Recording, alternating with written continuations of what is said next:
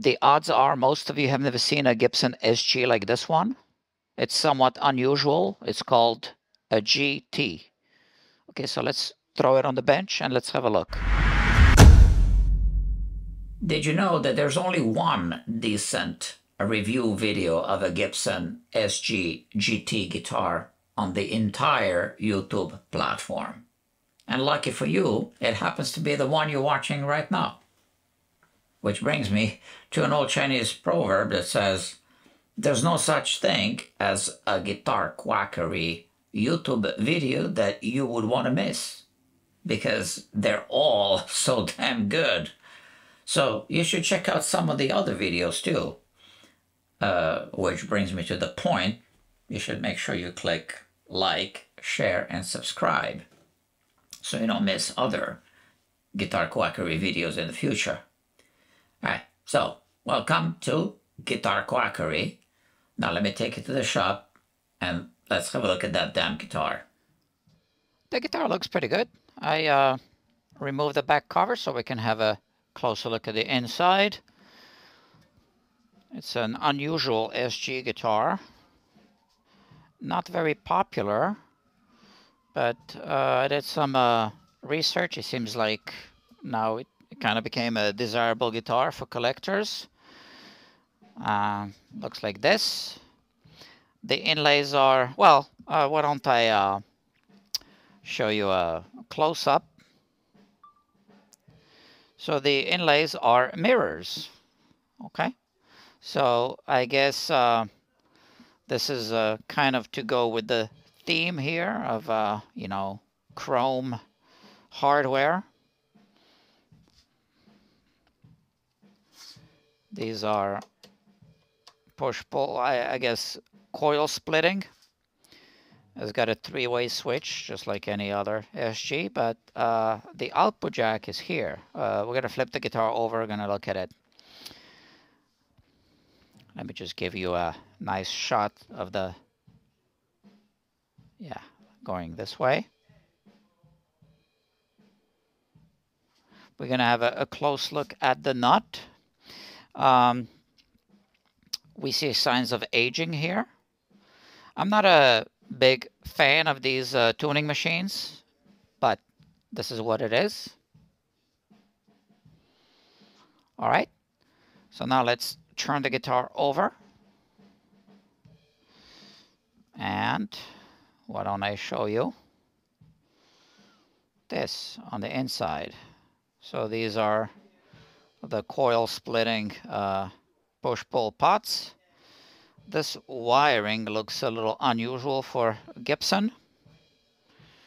Kind of like spaghetti wiring, but I don't believe anything was modified on this guitar.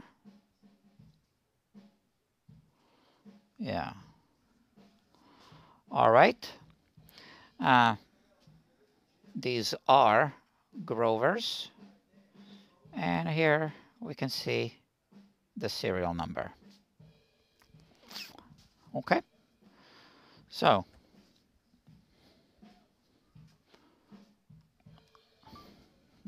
I'll turn it over and we'll look at the specs. First, well, I did perform a setup on this guitar, but I just want to show you where it's at. We have these feeler gauges, 6 1/1000ths of an inch. Here we place straight edge on the bass side, 8th fret over here, 6 1/1000ths, passing, okay, barely. So the next one is not going to pass, right? 6 1/1000ths. Okay, now let's move this to the other side. And let's use this same one.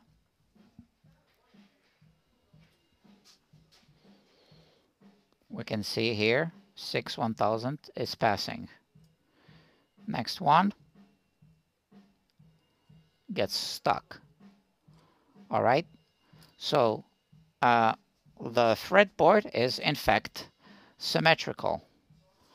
We have a symmetrical fretboard. I did not find any uneven frets. I'll just go quickly over the fretboard.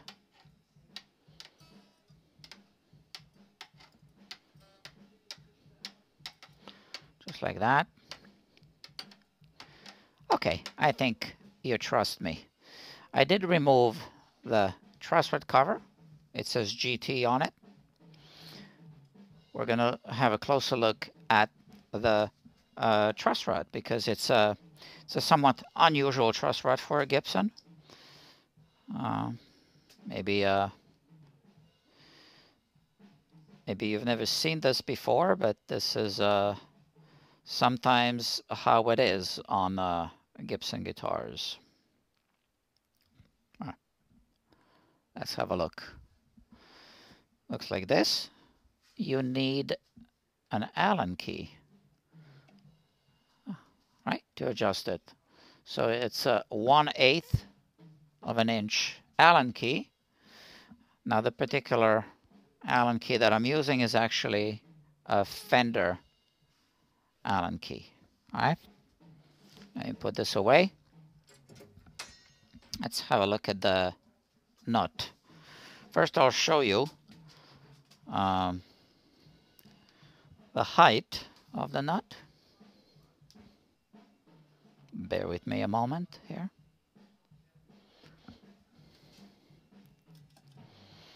Okay.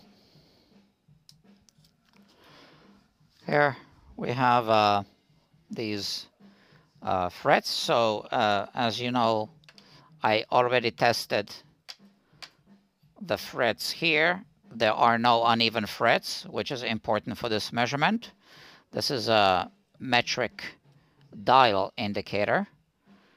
And we place it on top of the string. And we are going to measure the gap that remains between the strings and the frets when I push the strings down against the second fret right here. Okay? So here, starting from this string over here, very small gap. So this is perfect. On the B string, I push it down, I place this on top. Very small gap, yeah? The G string, somewhat bigger, right? So I could file this down. Here, same thing.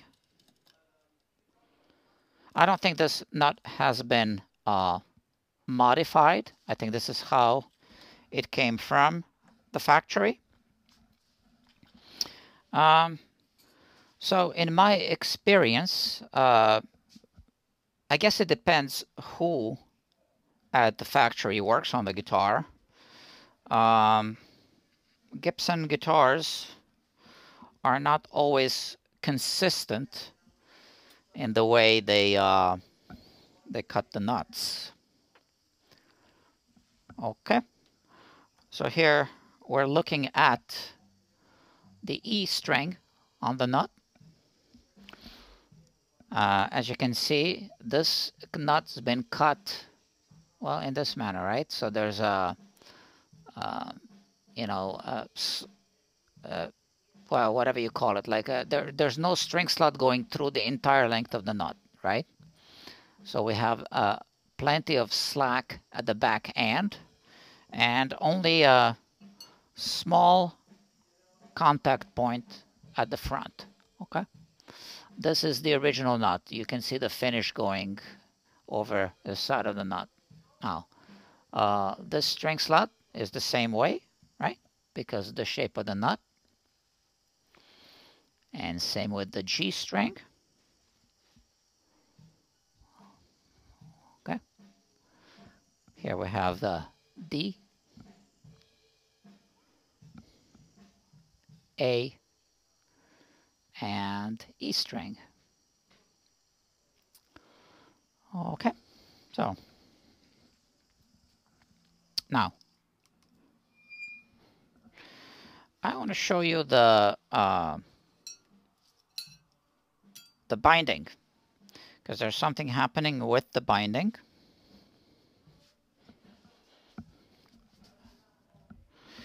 There we go.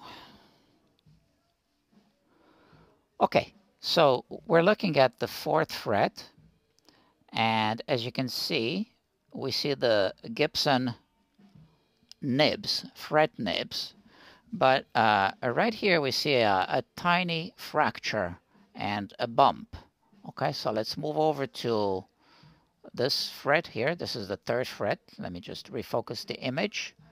We see the same exact situation, right? Same exact thing. And if we move over to the 2nd fret, same thing.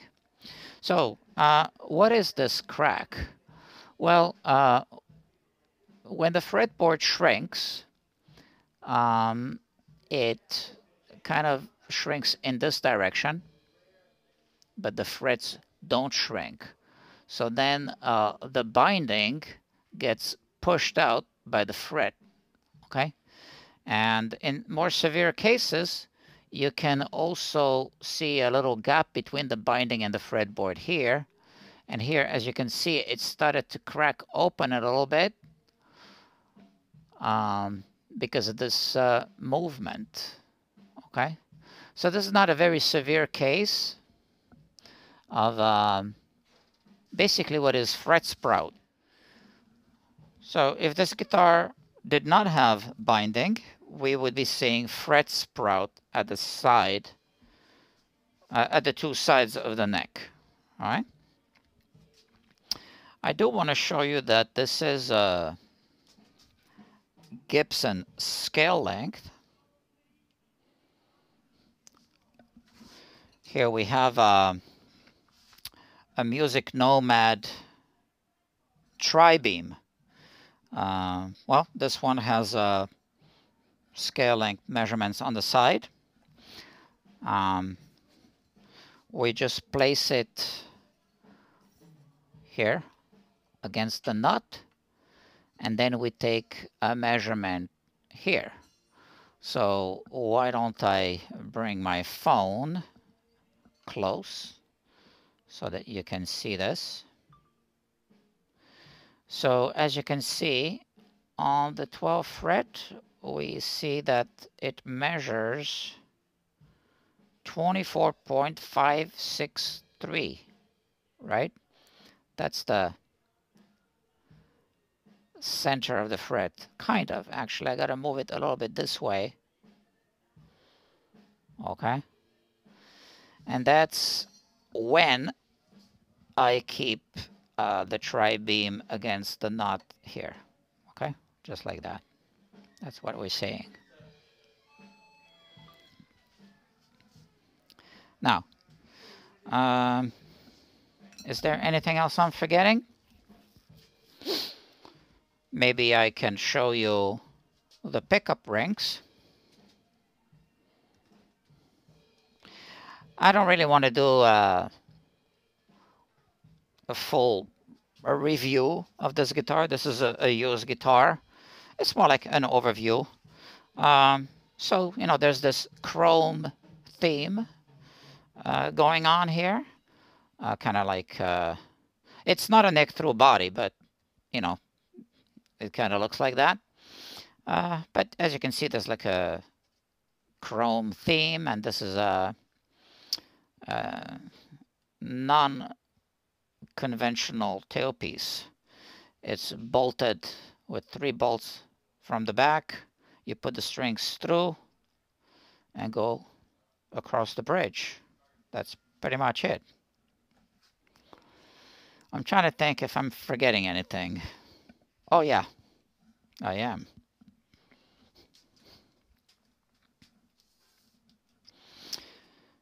I almost forgot to show you this. So why don't I show you?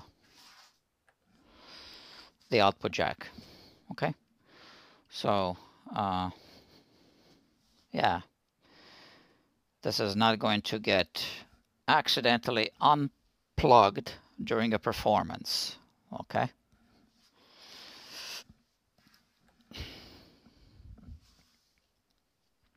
This one came in a hard case. I'm not really sure how they were sold, but this one came in a hard case. Sorry. almost lost my balance. Well, if you bought a Gibson SG GT guitar in 2006 or 2007, I got some good news for you. Those turned out to be good investments because the prices skyrocketed significantly. Now people are looking for them because only a few were produced, and now people started noticing. So that's that. Now, oh look, I'm drinking tea tonight as I'm editing because it's not too late just yet. But if you feel that you want to buy me a coffee to keep me up at night editing more videos for YouTube, just feel free to click the link that says buy me a coffee. And I will buy a coffee and I will be drinking it as I'm editing videos. Yeah. Now, other than that, you can also click the link that says share, okay? Because that way you help the channel grow so more people watch these videos. Viewing hours, right? And what's that? So, what can I tell you? I'm making more videos. I think the next one will also be a Gibson video, which is why I'm wearing this t-shirt, which is a video editing right now alongside this one that you're watching now. But that's coming up. So, friends, I'll see you soon.